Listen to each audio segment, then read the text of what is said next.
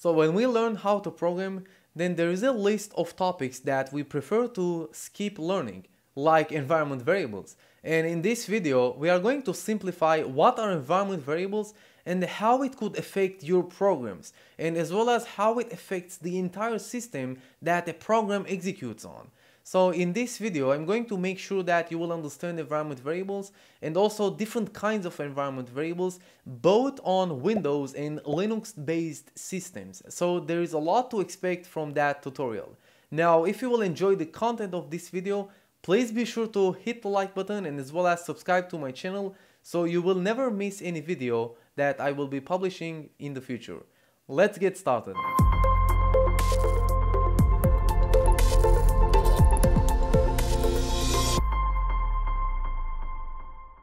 Now, an environment variable is basically a key value pair that we could inject inside a process that is running right now on your system. It doesn't matter if it is a Linux or Windows based system, each one of those systems are going to have hundreds of processes where it is going to read from specific environment variables, so it could affect the way that a process executes. Pay attention, for example, let's say that we have a process that stores its logs in somewhere. Now take a look in the red process here. We pass in an environment variable that could affect the location where it stores its logs, because we pass in a specific environment variable that maybe this process supports. So that is why environment variables are useful, because in the next time I execute this process, I could actually change, by only passing in this specific environment variable, the location where it stores its logs. So in this video, we are going to take a look how environment variables are going to improve your projects that you are writing in your favorite programming language, and as well as we are going to understand the differences between regular environment variables to system environment variables. So let's get started. Alright, so right now we are running Windows Terminal in a Windows-based system. Now I'm going to show along the way how the commands that I'm going to write could be also achieved in a Linux system, so don't worry if you are using a Mac or any other kind of Linux distribution. Alright, so now the way that you can set an environment variable is by using set, and that will be export in a Linux based system. And then all you have to do is give up your key value pair. Now just as an example, I'm going to set interval equals to 1, and that will be it. Now this process has an environment variable where its key is interval and the value is 1.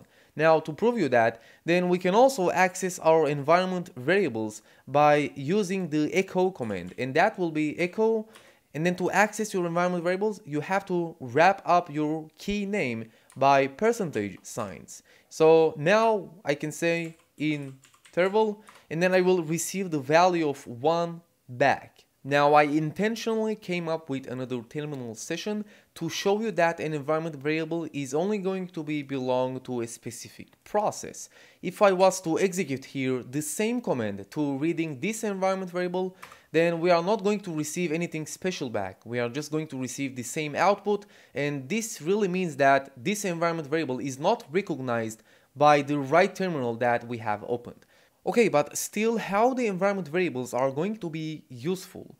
So in this directory, I came up with a Python program which I developed before recording this tutorial. And don't worry if you don't have any programming experience. Currently, we are only focusing on how environment variables are going to be useful in the programs that you are going to develop in no matter programming language you are learning. Okay, so this program that I developed intentionally, I designed it in a way where it needs to read the environment variable that is called interval. So this means that if I was to execute this program, and the way that you can execute a Python program is with that way. So you can see that this is going to change the behavior of my program because it sleeps 1 second. And this is a great effect, because if I was to set the interval environment variable to another value, then it would affect the way that this program runs.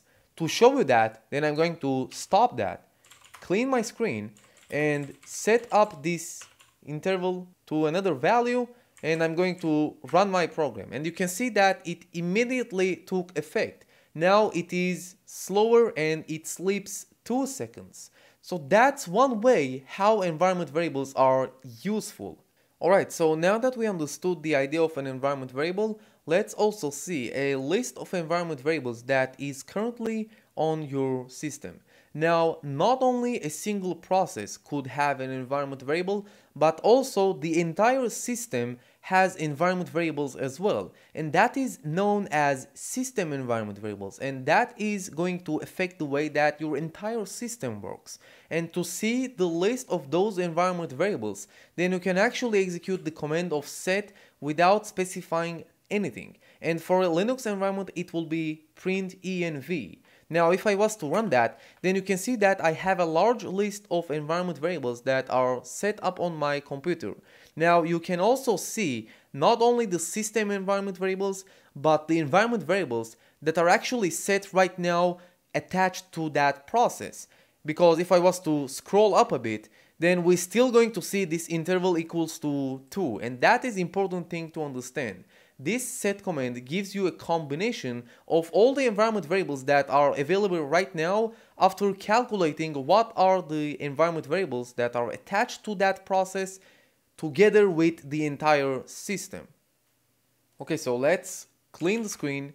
Now you can understand that we can access those system environment variables yet from our terminal, because as we said, the set command gives you the combination of both. So if I was to echo username, then obviously I will see the username that I'm currently logged into that system.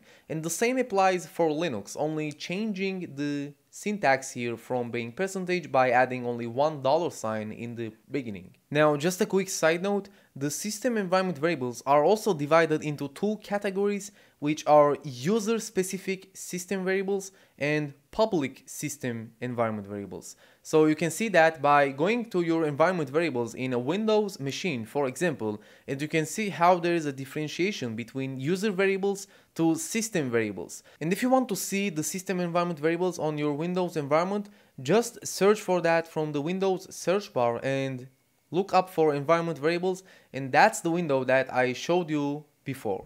So now that we got the idea of environment variables, we should be focusing on one environment variable that is called path.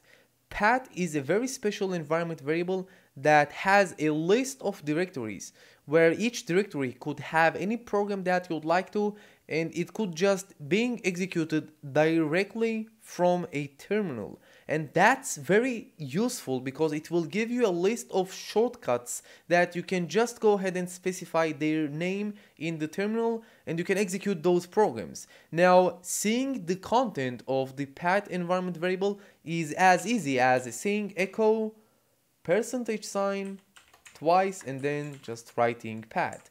And you can see that I have a list of directories. You can see that those are separated by a semicolon, right? So that's an important environment variable. Now those are directories where in each directory you could have any program that you'd like to, and it could just be executed from the terminal. Okay, so I opened the separated terminal here to show you some examples. Now a quick important note, you want to be really careful before you change the path environment variable in the system level. So if you accidentally remove all the list of directories from the system level, meaning from the user interface that I showed you before, then this could cause a serious damage to your system, because the most basic executables like cd or dir or even the exit executables, those are not going to function because those happen to be just small programs that are executables that are located somewhere in the list of directories. So you really want to be careful before you change some of the values inside the list of directories inside the path environment variable. Now in this example, we are only going to override the path environment variable in the process level, meaning that setting up the path in this session, meaning specifically to that process, is not going to cause a serious damage. It is just going to set the path temporarily for this terminal. So I'm going to set a new path specifically for that terminal, and I'm going to point this to only one directory, although I could give a list of directories, but one should be enough for this example. And I'm just going to point to my shortcuts directory. Now let's go to that directory and see what is inside of that. So it should be my shortcuts. Alright, so if I was to list the content, then you can see that I have my file.txt. So this means that my file.txt should be executable now directly from this terminal because we have this inside the path. So I can say my file.txt and you can see that this file is being opened. So that is the magic behind the path environment variable. It is very useful to have quick shortcuts on your system and you can go ahead and play with it carefully, and I promise that it will improve the way that you work, so you will work faster because you will be able to execute a lot of stuff faster. Alright, so now that we understood how path works in Windows, let's also give a quick example how this could be a good thing in a Linux system. Now I'm going to assume that you have a basic Linux knowledge before showing you the examples in the next 2 to 3 minutes. Alright, so now I have just a Linux system that I'm working on connected to it from an SSH session. Now I'm going to show you what is inside the path by only saying $path right now. And you can see that I have a list of directories as well. Unlike Windows, it is divided with colons, not semicolons. Now I'm just going to go inside one of those paths that are located inside the path, and I'm just going to add there a file that is going to be executable. So I'm going to edit a file by vim, and I'm going to just point to that location. I'm using root privileges for showing you the basic examples, just so it will be easier to execute those commands. Now let's say that we like to call this my executable like that. And now that we have done this, then I'm going to press on insert, and I'm just going to write in one command that is the most basic command that you can have, is to echo something. Alright, so I will just say echo my custom command. Alright, so that will be our own command, and you can actually go ahead and write here anything that you like to that could be executed line by line in Linux. You can also use here some bash script that you can just write it. And now I'm going to save this file by pressing escape :WQ like that. Now this file now is located inside one of the executables. So we should be able to just go ahead and say my executable and to execute that. But before that, we'd like to verify that this file has permissions to being executable. So I will say change mod, and I will just use +X to add executable permissions, and again I will just point to the location of the file, excuse me.